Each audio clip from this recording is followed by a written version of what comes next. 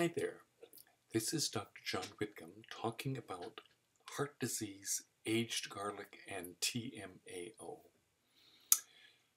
Big study in just the last couple of weeks showing that if you measure somebody's TMAO, you can predict those folks who are at high risk for heart disease and those folks who are at high risk for all-cause mortality and those folks who are less.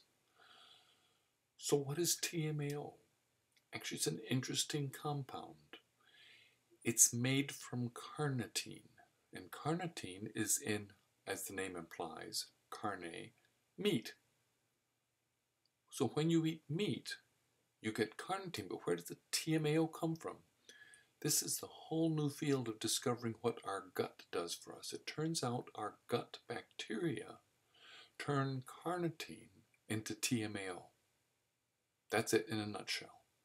And what does TMAO do? Well, there's not clearly known yet. There's some discussion about it, but the general gist of what I get is basically TMAO plays a big role in driving small, dense LDLs into the wall of your artery.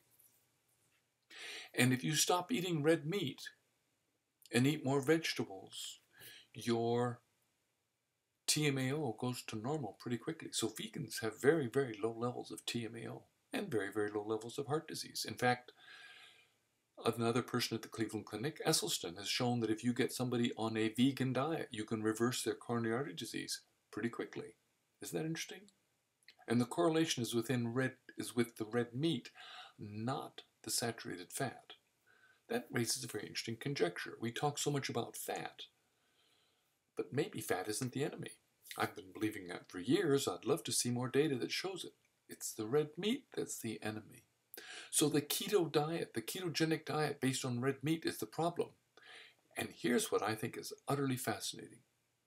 The real ketogenic diet, the real way to lose weight, is to eat the green vegetables that your bacteria in your intestine turn into short-chain fatty acids. Back to gorilla research. If you want to have some fun, look up gorilla research and ketogenic diet. You'll find out the gorillas eat 15 pounds of green leaves a day and get 70% of their calories through the bacteria in their gut changing the green leaves into beta-hydroxybutyrate, short-chain fatty acids. What will work for me? A, I've signed up to get TMAO blood testing for my clients in my practice.